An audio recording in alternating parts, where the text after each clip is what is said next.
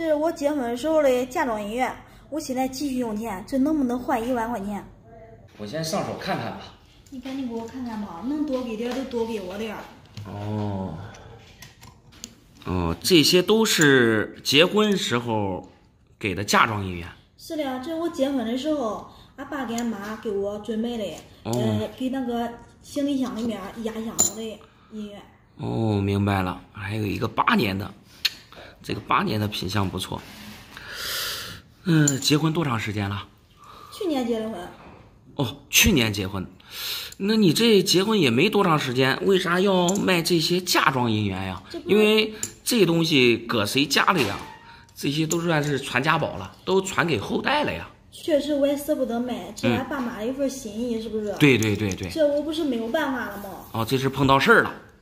也不说啥事儿，这俺结婚之前，俺老公他之前他家里面条件也不是很好，这结婚装修房子的时候，不是需要一部分钱吗？然后他手里面没有那么多钱，他搁手机上网贷了好几万块钱。哦，等于说就你们结婚的时候，可能就是装修房子，装修新房，对，在网上贷款了。对，网贷7、8万块钱的。耶。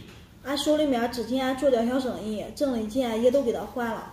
这说这利息多的给啥了是吧？实在吃不消，这不是没办法了吗？还差2、3万，还差2、3万。我手里面的我自己存的，之前结婚之前存的钱也给他补上了。结婚之前您存的还有钱，对呀，然后也给补上了。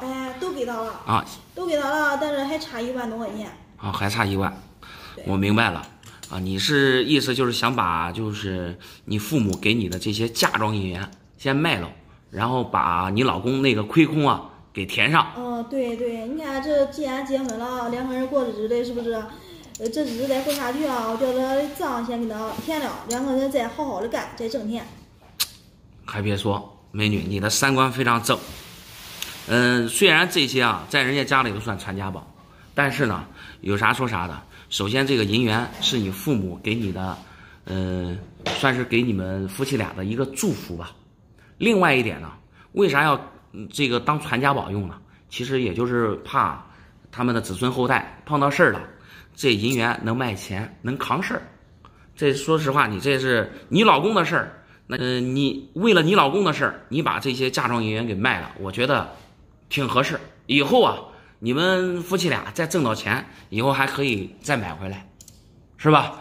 还可以再买回来吗？对呀，你有钱了还可以买嘛，对不对？并不是说非得全部卖，是吧？挺好，你这个媳妇儿挺好，那你老公是非常有福气。我下面给你算一算吧，好吧？我估计差个1万多块钱应该没啥问题了。首先这里边你这个银元比较杂，先讲一下，这个是8年的大头。大头分4个年份，3年、8年、9年和10年。但是8年呢数量比较少，价值会高一点。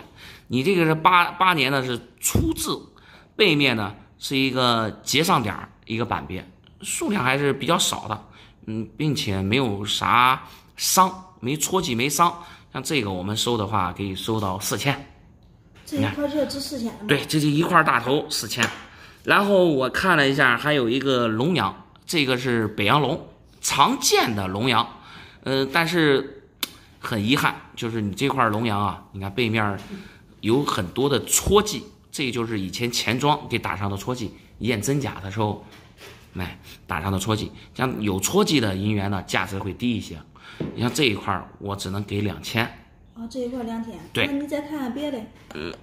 还有小头。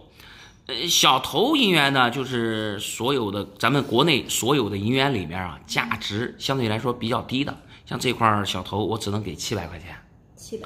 对。然后其他的呢，我看了，剩下的都是普通的大头，然后还有一个站人儿，还有一个传阳，这是23年传，他们的价格基本上都是一样的，只要是壁面上没戳没伤，我们收的呢是1100到1200。那这算起来够了，1万多块钱了。对，够了。这真是帮大忙了。这没事儿。咋弄？是出手还是咋弄？这卖给你吧，卖给我。那行，那我就给你算一算。好。好嘞。